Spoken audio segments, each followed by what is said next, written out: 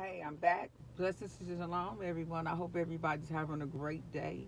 You know, I thank God it's not as warm as it was. It's cold. We can tell fall is here. I got my hoodie on. I got my jogging pants and my boots on.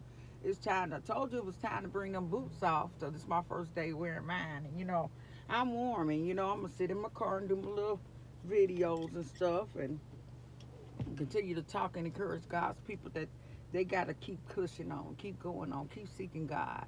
You got to seek God with all your heart, your mind, and soul. And when you do that, trust me, you will find Him. And that's where a lot of people need to find God. They need to go back. These prodigal children, you need to go back to your father's house because you found out that that living that you were doing, it wasn't working for you. And you got to seek Father God to be able to heal you and deliver you from your strongholds.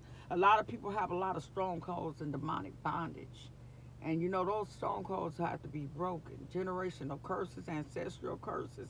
Father God, continue to teach us how to minister to your people, the right words to say, Father God, because any word that come forth from you, it always had a manifestation. It's going to birth forth.